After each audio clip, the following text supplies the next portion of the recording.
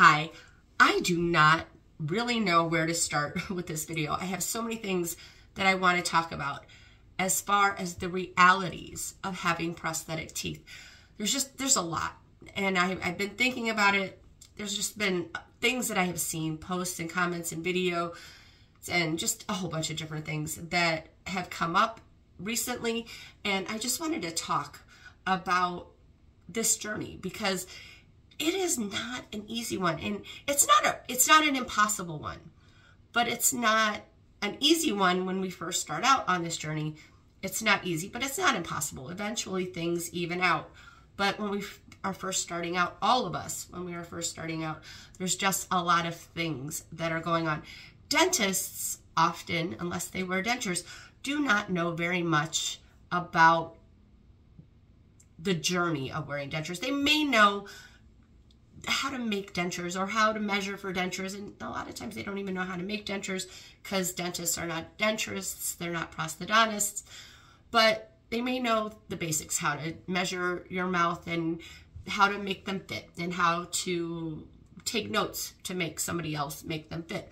But they don't know what it's like to have to learn prosthetic teeth. They don't know what it feels like to learn the weight and bulk of what prosthetic teeth feel like. They don't know what it's like to have to learn how to eat again, to talk, to smile, all of those things, how to taste your food, how to adjust to your tongue, having all this space taken up, and it makes your tongue feel claustrophobic. They don't know any of that because they don't wear dentures, so they don't know what it's like. They don't know a lot when it comes to adhesive. For many dentists, it's just a one-size-fits-all. Here's some Polygrip. Maybe they have a deal with Polygrip or with Fix-It, so they go, here, use this. But that doesn't mean it's going to work. They just give it to you, and then you may get frustrated if it doesn't work because this is what your dentist told you to use. But they don't know as much about dentures as if they wore dentures. So that can cause a lot of issues right there. Then all of the information that is out there, while it is great, it can also have a negative impact. I didn't have information when I started wearing dentures. I started wearing dentures in January of 2007. There were no denture support groups. There's no TikTok, Instagram, or YouTube, no videos, nothing to watch, no support. There was no support for denture wearers. If you didn't know someone who wore dentures, you were on your own. And even if you did know somebody who wore dentures, it's probably very likely that you did not know that they wore dentures back then because we kept it to ourselves. Wearing dentures was very shameful. Not saying that a lot of people don't feel that same way now, because a lot of people do, but especially if you were a young denture wearer 16 years ago, you didn't tell people that because it was embarrassing, and it still is. This is something that needs to change. I am a huge advocate in normalizing wearing dentures. Young people have always been wearing dentures, and they have always been hiding it. My best friend's mother started wearing dentures when she was 16. My best friend is almost 60. So her mom started wearing dentures a very, very long time ago. And a lot of people wore dentures when they were in their 20s or 30s, but they didn't tell anyone. It has not just suddenly become a younger person thing. People just did not tell people that they wore dentures because it was embarrassing to admit, especially if you were younger, that you wore dentures. People expected elderly people to wear dentures, but not young people. And it's very, very important to me to normalize wearing dentures because younger people are wearing dentures. I was 39, almost 40 when I started wearing dentures. I know people who are 18, in their 20s, in their 30s, in their 40s who have dentures. And it's very important to normalize this because no one is alone. If you're 27 and you are getting dentures, you are not the only 27-year-old that is getting dentures. We're still in that hiding it phase, but we need to walk out of that denture closet and we need to own that we wear these because there's nothing to be ashamed of. How we get here does not matter. It's what we are doing to take care of ourselves that matters. And that's where everybody is. We are taking care of ourselves. But on this journey, there's just a lot. There's just so much information coming at us. Some of it is correct information. Some of it is information that works for person A, but will not work for person B. With adhesive, that's a works for person A, but may not work for person B situation. If person A has been wearing dentures for, say, 16 years, their gums are not shrinking anymore, and they're at that stage, their adhesive could hold forever. Mine does. I could probably get a 2-day, probably more than 2 days with my top, and probably close to 48 hours with my bottom. I will never test that theory. My dentures come out after 22 hours. They're out for 2 to 4 hours every day. I do not wear my dentures for more than 20 or 22 hours unless an emergency pops up. I have had 2 moments in the last 2 years where I've worn my dentures for over 35 hours, but that's because around 35 hours, because I was traveling and I had no way to take my dentures out. But as a rule, they come out once a day. So I've never worn them for multiple days, and I don't think that I would. After 35 hours, I'd figure out a way to take them out because I don't want to wear them for 48 or more hours. My bottom, or my top, would probably last for more than 48 hours. My bottom would probably last right around 48 hours. But that's because of me. My gums aren't shrinking, and I'm at that point, and my dentures fit very snugly. If someone is very new on this journey, they could use the same adhesive that I use, the same technique that I use, and maybe they'll only get an 8-10 hour hold because their gums have shrunk. They don't have snug fitting dentures. There's a lot of different factors, and they might not get the same experience than I get. And people hear about people who have a hold that lasts 3 or 4 days with their adhesive, and then they wonder why they're not getting such a long hold with their adhesive. But you can't compare your experience with someone else's experience. This is a very individual journey. So what's going on with one person is not necessarily how it's going to be for you. If somebody comes in and makes a post about how they're on days, like maybe day 9, we'll say day 9, with immediates, they don't use adhesive, and they just had a triple cheeseburger and onion rings. No problem. They ate it all easily. And you're still struggling with, the softest food. You're still trying to eat tuna fish. And here they are coming in and they're eating this meal that you would like to also eat. And maybe you're at 2 months into your journey. And they're here very new in their journey, and they're doing just great with their immediates. You can't let that discourage you. You're not doing anything wrong. It's just different experiences. Or you may not even have started this journey yet, and you see all these experiences of people who are struggling with how their dentures fit, how they look with their bottom dentures, and people are saying comments all over the place about how bottoms will never fit. That is not true. When my dentures are in without adhesive, and my bottom denture fits so snugly that I cannot even pop my bottom denture up with my tongue.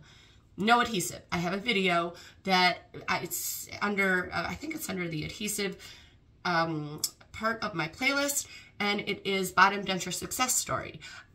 I did not have adhesive on in that video. I could not pop my bottom denture up with my tongue. That's how well my bottom denture fits. So people do have success with bottom dentures. Not everyone, but there are people who do have success with their bottom denture. But you may see all these negative stories and all of these struggles that people are having, and you haven't started your journey yet. You've just seen these struggles, and now it's causing you stress because you are afraid that you are going to have those struggles. You might. I'm not going to lie. I'm not going to tell you that you're not going to struggle. You may struggle, but keeping bad teeth in your mouth because you're afraid of possibly struggling is not going to help you. Those bad teeth can cause infection, and the infection in our mouths can make us very sick. It can even cause us to die. That is a truth. I'm not trying to scare anyone, but that is a very strong truth.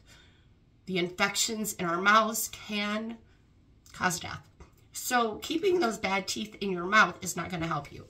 So you have to take a deep breath and do that next step for your health. And yeah, you might have some struggles.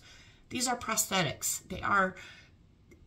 It's gonna have ups and downs. If you had your leg amputated and got a prosthetic leg, you would expect struggles. You would expect ups and downs with learning how to stand, how to walk, how to do all of those things, balance yourself. It's the same way with prosthetic teeth. You have to learn how to do all those things all over again. And now it doesn't start out easy, but it doesn't stay hard. It's not impossible. At some point, it will get easier. If you're 39, I'll use the age I was when I started wearing dentures. If you're 39 and you live until you are 85, I'm kind of hoping to live until about 99. Actually, my goal is 100 years in one day. That's my goal. But say you live to be 89 or something like that, and you get your dentures when that's 50 years. So that first year, those first 9 to 12 months or 9 to 18 months is just a tiny bit of time in the length of time that you are going to have dentures. So don't let that small amount of time impact what you are going to do with your health, because it's just a small amount of time in that grand scheme. You know, even if you're 70 and you get dentures, you might have another 15, 20, 30 years left. That 9 to 18 months is still a small window of time in that time. And you can't let that small window of time stop you from taking your health into your hands and making it better. It's scary. The unknown is a very scary thing, and it causes stress. But the reality of this journey is no one can tell you how your journey is going to be. It's all individual, and whatever you go through is going to be what you go through. It's not going to be exactly the same as what I've gone through, or as what someone else has gone through, or what somebody is going to go through. All of our journeys are completely individual. We can give advice, we can tell people what we do, what works for us, but that doesn't mean that it's going to work for them. And you could read all the stuff that works for other people, and that doesn't mean it's going to work for you, because this is a very individual journey. I just kind of wanted to jump in and just let you know that wherever you are, it's completely normal. You're not doing anything wrong. If you're not doing as well as somebody else is at the same part of their journey or earlier on in their journey, it's just what's going on with your journey. And it's just the way that it is. It might be hard right now, but it's going to get better. When you get your perms, when your gums stop shrinking, when you get to that point where everything evens out, it will be easier for you. And you may never remember what it was like to have those struggles. You might be someone that people look at and they don't even guess that you wear dentures because you do it so effortlessly. So at some point you are going to be, everything's going to even out and it's going to be so much better. And then you're going to look back and just be really proud of yourself for what you've accomplished because you pushed through all of those things. It does get better. It does get easier. It doesn't start out in the best spot and it doesn't start out easy, but it will get better and it will get easier. And just know that you are doing the best that you can. You are rocking it. You are doing great. I know it might be a little rough right now, but it's going to get better. And that's just the reality of prosthetic teeth. It starts out a little shaky, but that's how it is with any prosthetics.